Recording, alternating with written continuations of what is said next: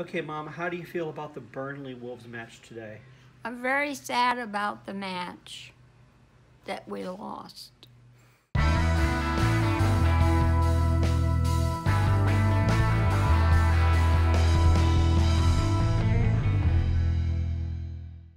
Hey, this is Soccer in the South with Wolfman Jeff coming at you. Just finished watching the match of the Wolves at Burnley at Turf Moor.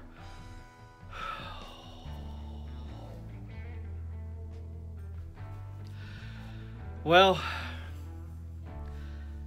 I was worried about the international break. We haven't done well coming back off the break, and today it proves that wasn't just a coincidence. That's actually a thing, and something we do have to work on. I expect some Wolves supporters are going to point to Nuno making changes to the starting lineup. I don't think that's fair, because the issues really were stemmed from our whole side not connecting, not communicating, not working together as a team.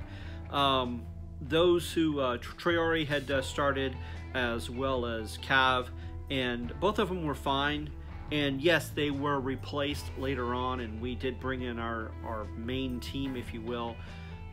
But there really wasn't, there was a slight change, but not enough to really point that as the problem. So the problem wasn't that Jimenez didn't start. We may have done a little better, but really looking at it, we just weren't connecting, especially the first half. It got better in the second half. Jota was trying to make things happen. He was pushing for it, but we just couldn't seem to get the ball where we needed to go, and it's just that was half of the problem. The other problem is this, and when I do want to acknowledge this, it's important, is that Burnley deserved this win. Burnley played well, in particular in the first half, and they were organized. They did communicate well.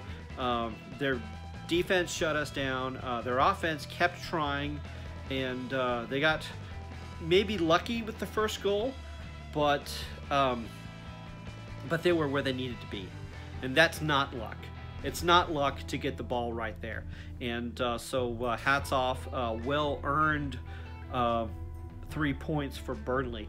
And I kept hoping that later on that we were going to get our goals, as we tend to get our goals later, and it didn't happen. And actually Burnley got their second goal, and at that point I realized, I think the best we were going to hope for at that point was a draw, and it didn't happen. I'm disappointed with the result, but I'm not despaired. Do I think we need to do major changes?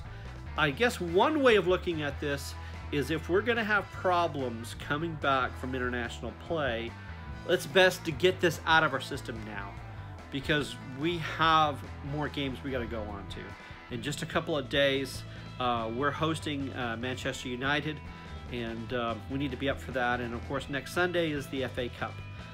Obviously, we need to look at the next match ahead of us, but if we're going to have issues coming back from international break, let's just get it out of our system and move on. And I think that's important for us. So, well played to Burnley. A friend of mine, Nazariah, we talked a little bit of that, and she had said that it was a long time coming for Burnley to get this win, and she was quite pleased. So congratulations, Naz. I know that you are happy. Us in, what is it called, Yam Yam Land? Which is odd for me to say, because I'm over in Alabama.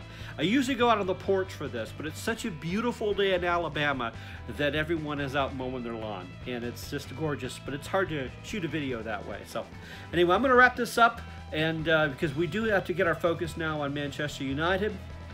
Thanks for watching. Let me know if there could have been, there's probably a million things, little things that may have adjusted and changed it, but I don't think that really would have made the full change. It may have tightened the score a little bit if Jimenez had started, because Cav should be able to carry that through. And the rest of the team, it wasn't necessarily those replacements that were, I think, that point to the fact that that it wasn't happening. And so I really don't pick a whole player. It's the whole side, with the exception of a few who kept pushing. And so there's a few bright spots in there. But they also didn't play so poorly that I'm concerned for the long run. So I think this is a blip. We get the blips, we live with the blips, and we move on. So tell me your thoughts below in the comments. Thank you for watching. My mom did not wear her lucky shirt, so it could be her fault. And I also have one of the people that follow the channel that talks about his lucky underwear, and I don't know if he wore that today. So, all right, I really don't want to know. All right, thanks for watching. This has been Soccer in the South with Wolfman Jeff, coming at you.